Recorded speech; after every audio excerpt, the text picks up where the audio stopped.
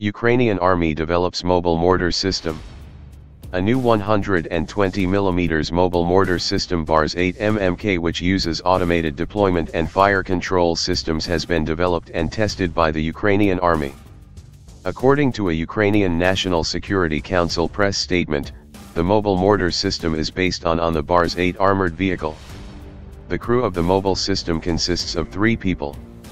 The system needs about a minute to be deployed and prepared for firing and only 20 seconds to leave the position.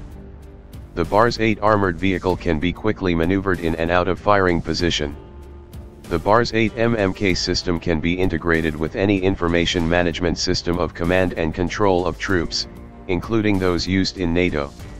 Oleksandr Turchinov, Secretary of the National Security and Defense Council, said that after the tests are completed and the system is adopted, it will be used by the land forces, air assault forces, and special operations forces.